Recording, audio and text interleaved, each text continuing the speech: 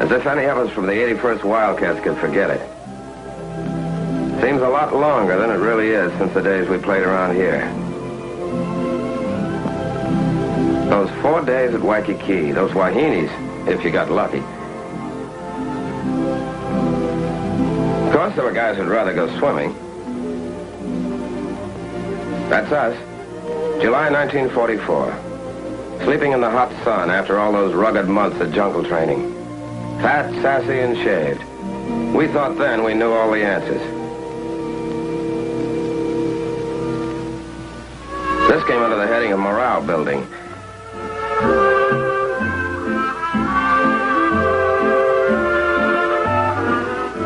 Of course, some characters needed more than others.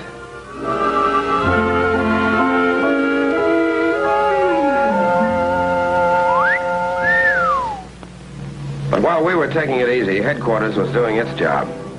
General Richardson, commanding general, Pacific Ocean area, and his staff were cooking up a different kind of party for us. It began the day we started on the boat ride, wondering where the hell we were going and how we were going to do when we got there. 2 solid years of training in back of you, but training and climbing through the ropes on fight night are 2 different things. There were more than a couple of guys climbing that gangplank who were giving that subject their private attention. And we shoved off on our little excursion of about 6,000 miles over water.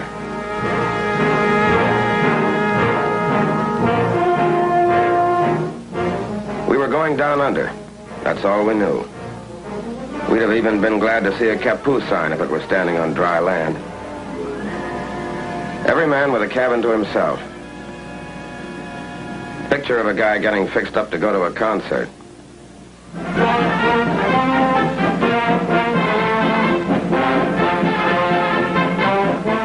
But it never made you stop wondering where you were going.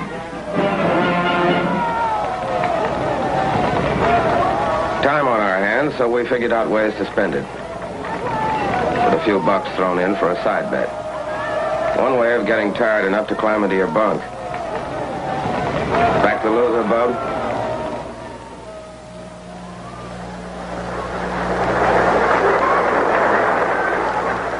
On number 3 hatch portside, the admirers of Lower Basin Street chamber music got it their way. Remember Curly Miller? The boy can really go to town.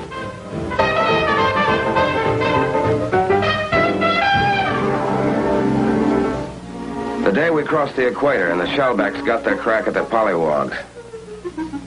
And there's still some of us in the outfit who take off at the sight of a curved stick.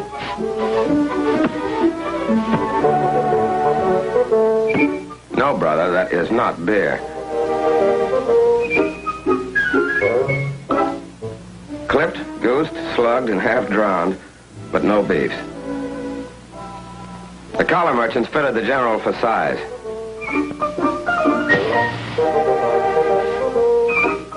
The local barbers gave him a once-over lightly. Dental inspection. A rub-down at the club. The treatment's finished and the general's a shellback. When you look back now, you can remember a lot of laughs on that boat ride, but mostly it was just plowing along through that ocean, under that sky tent, and waiting, and watching for Jap subs or carrier planes.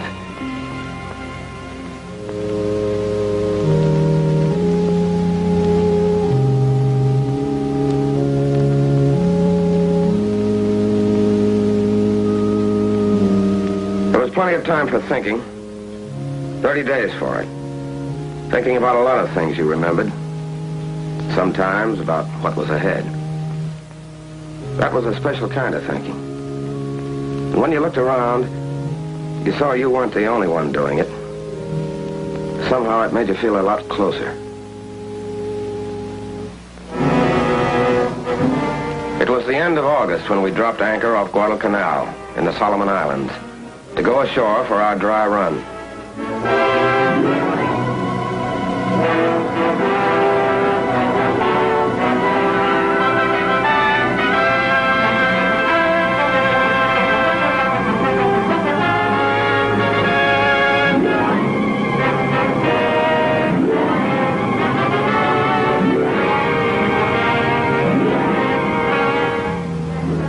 Jap Capu signs on the beach, but when you hit it, you got that quick flash about the guys who were here ahead of us at Guadalcanal and the job they did.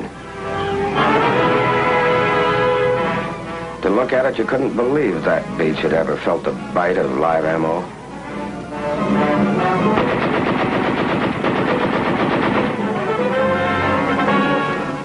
They said we did okay on the canal dry run. When we left the Solomons, we still didn't know where our next stop was, but it was getting closer. And when we got there, somebody was going to be shooting at us. All hands. All hands. Now hear this. The objective of this task force is the Palau Islands, 8 degrees north of the equator and 530 miles east of the Philippines. By occupying these islands, we will complete the sealing off of the important Jap strongholds to the east. Truk, Ponape. We'll help protect General MacArthur's right flank when he strikes against the Philippines. General MacArthur? Back to the Philippines? But what was our job going to be exactly? Anguar. That's our job.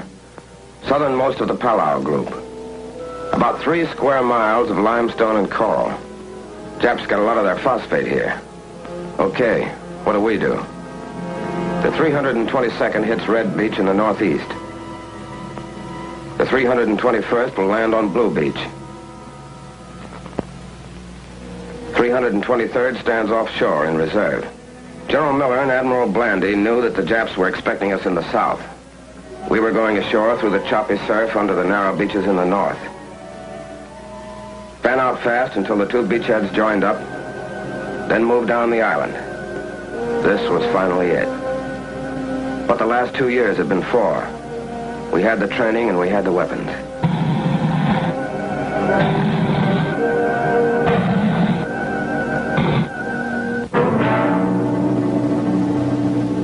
There was Angaur. On it, holed up in caves and pillboxes, was a tough Jap regiment with plenty of experience in China back of them. This was our first time. How were we going to do? Remember the morning of September 17th? The carriers opened the show.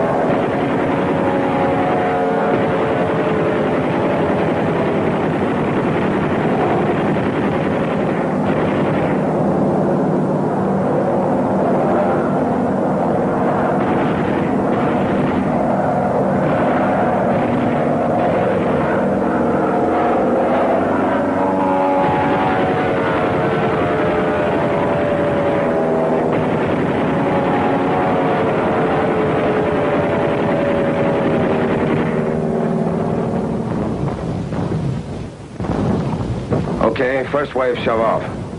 That's us. Let's go.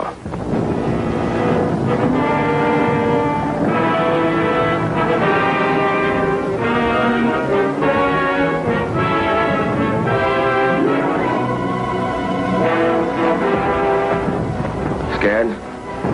Who wasn't? At least the waiting's over.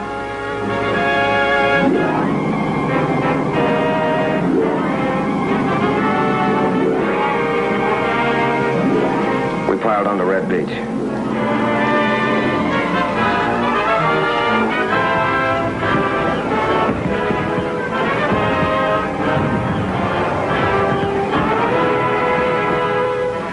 Grab it, brother. You'll need it.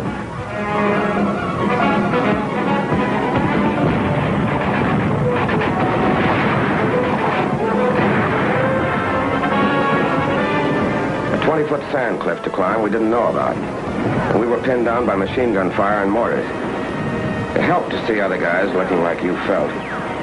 But they were taking it too. That helped more. Blue Beach. Machine gun fire wasn't so bad. Our planes knocked out their mortars.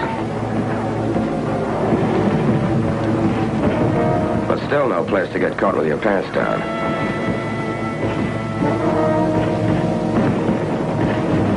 They had no regular defense line. They melted right into the ground. We had to blast or burn every damn last one of them out.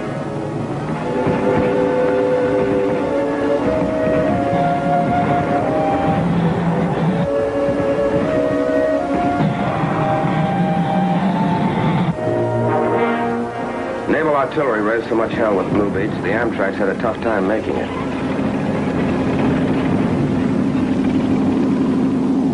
Back at Red Beach, things had got better. We were able to move in off the beach, which was also nicely torn up.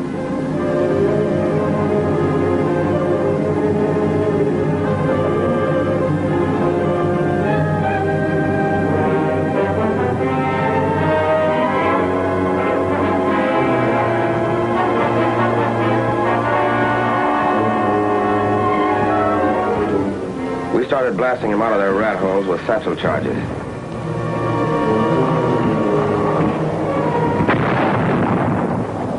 By H+1 hour, we had a combat intelligence center operating. But we couldn't locate anybody for intelligence to talk to. They wouldn't come out alive.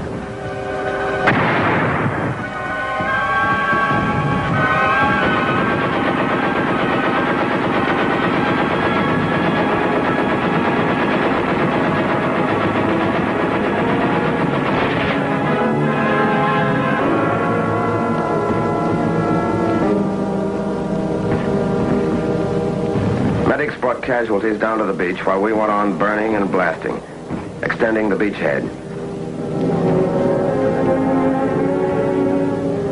And for every litter that went out, 6 other guys came in.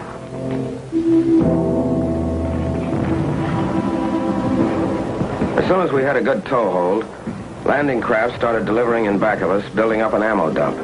The Japs were still on high ground to the northwest, with mortars. They hit the dump.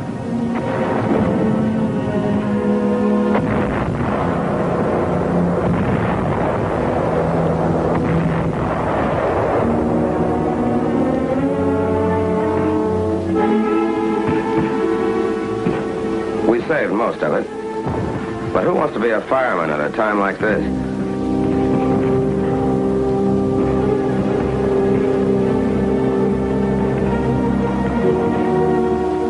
General Miller came ashore the next morning to get a first-hand look at the scoreboard. It was no setup.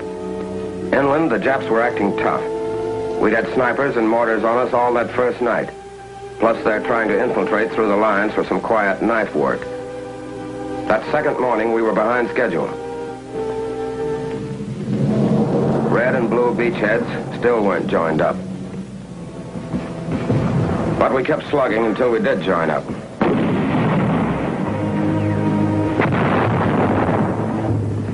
And all the time moving inland.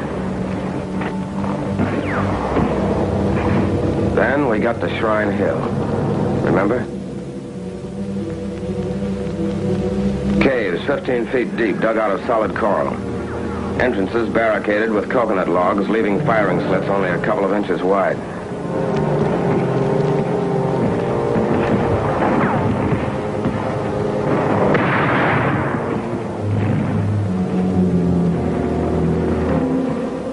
They were tough monkeys.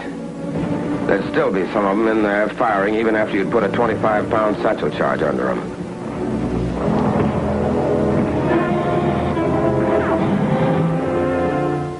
Tough, all right, but they could be had.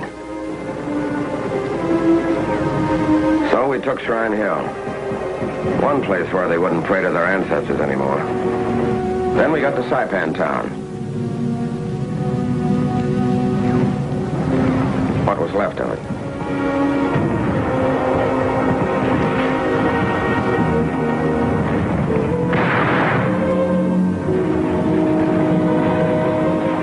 By this time, we'd cooked, blasted, or shot 600 of the little apes.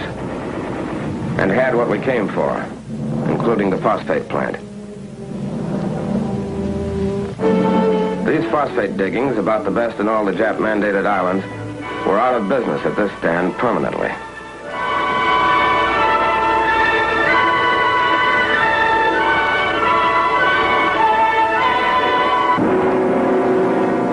We weren't taking chances. They know how to hide like the murdering weasels they are. We heard that some of them were still on high ground up to the north. But by the end of the third day, we'd shoved them back into the northwest corner and the southern tip of the island.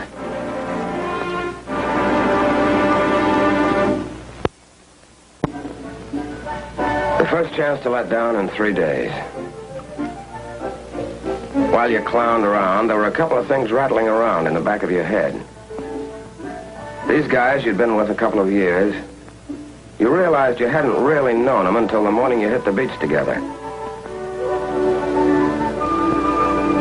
You had a different angle on them now, and wondered if they were thinking about that too.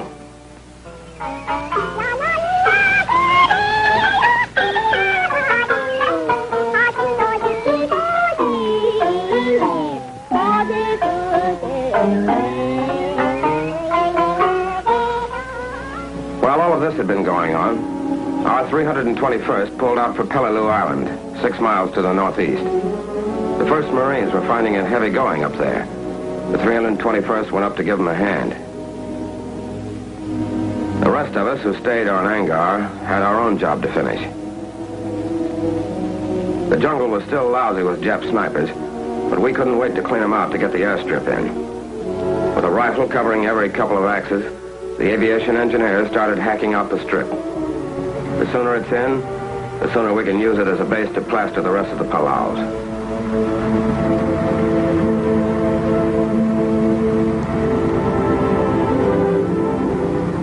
Not quite right for a B-29 yet, but recon planes could start to use it, and did.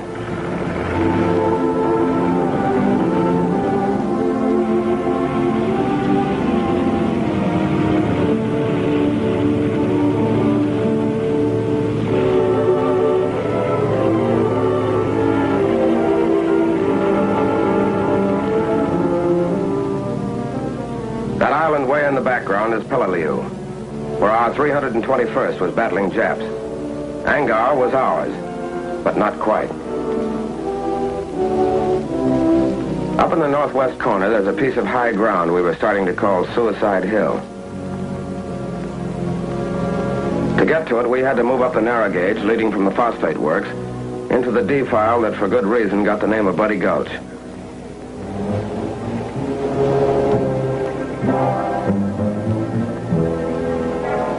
There were plenty of Jap machine guns and snipers up there, too. A Jap 75, mounted on rails, kept poking out, firing, and pulling back into a cave. We couldn't see what the hell was going on up ahead, but the tanks could. They were checking with each other over the radio. Vincent, repeat your last transmission. I did not hear. Over. I said we're stopped by enemy fire at the head of the gulch. Sea breeze, I think it's sea breeze, just got hit up ahead.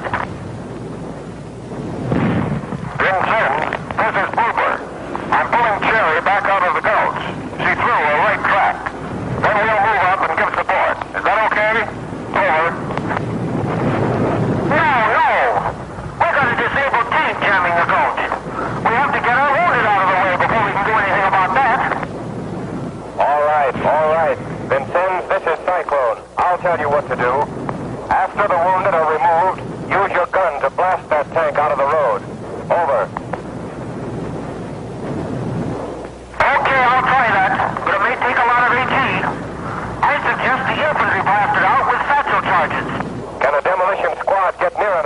What about enemy fire? Over. They can get up there. They can get up there.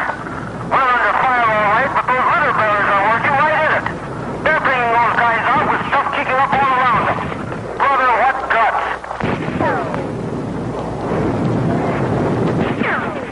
All right, then. I'll contact you. As soon as our wounded are out of the gulch, we'll blast. Will any combat vehicle to the rear speak to me? Come in, please. Over. Okay, Cyclone. This is Paul Costa. Over. I want you to warn all infantry in your vicinity to take cover. Get them off the rails. We're going to blast up ahead. Now, to any combat vehicle near there, pull back out of the way. Acknowledge. Acknowledge. I heard you, Cyclone. This is Rose. I'm right in there, but not too close.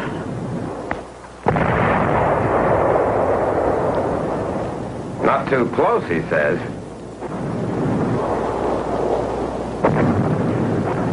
But the way is cleared now for the 2nd Battalion to move through the gulch. We were going to start a little encircling maneuver. So we split up. Some of us went up the rise to the right.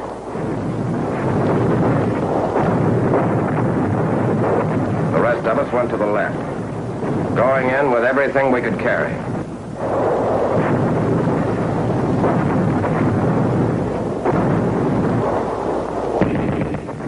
Yeah, and everything we could throw. It was going to be Suicide Hill for the Japs now. We had them really holed up now. We called back for mortars and 155s.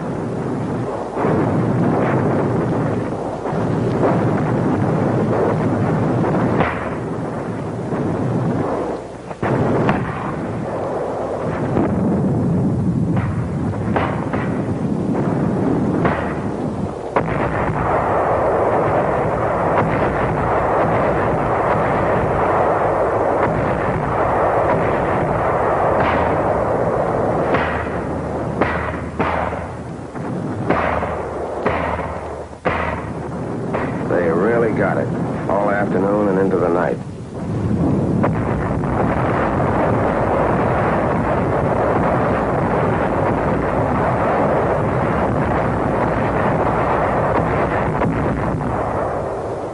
That was the end of all real resistance on Anguar, and the end of our first fight. It had been no cinch. They'd poured everything they'd had on us, from 75s down. But we'd won our first battle. And we had a right now to call ourselves the 81st Wildcats.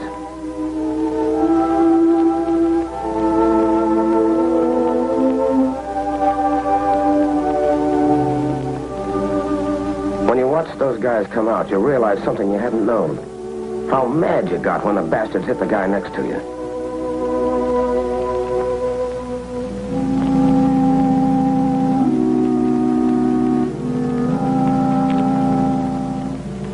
Our regimental commander was hit by that 75. With the rest of our officers, he'd been right up there with us.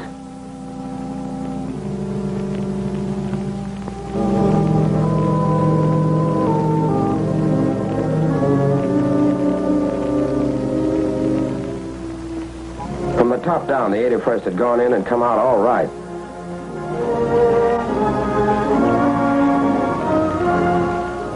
These are the faces of men who fight. These are the tired faces of men who have seen death. These are the faces of men from your own hometown who carried the flag of America a step nearer to Tokyo. Look at these faces. Here's the boy who sold you gasoline on a Sunday afternoon. Here is an American boy. Looks tired, doesn't he? He is. Here's the boy who came calling on Saturday evening and took your daughter to a movie. Here's the boy that everyone predicted would make All-American when he went to the State University. But he didn't go. These men don't like war. But the enemy must be met and destroyed wherever he can be found. They know that. And so do you. Are you doing everything you can to help them? Are you buying war bonds? Bonds that pay for the weapons with which they fight? Bonds that provide places for them to rest and hospitals in which their wounds may heal? Are you buying war bonds to the limit of your ability to ensure that a strong and worthwhile America will be waiting when these men return?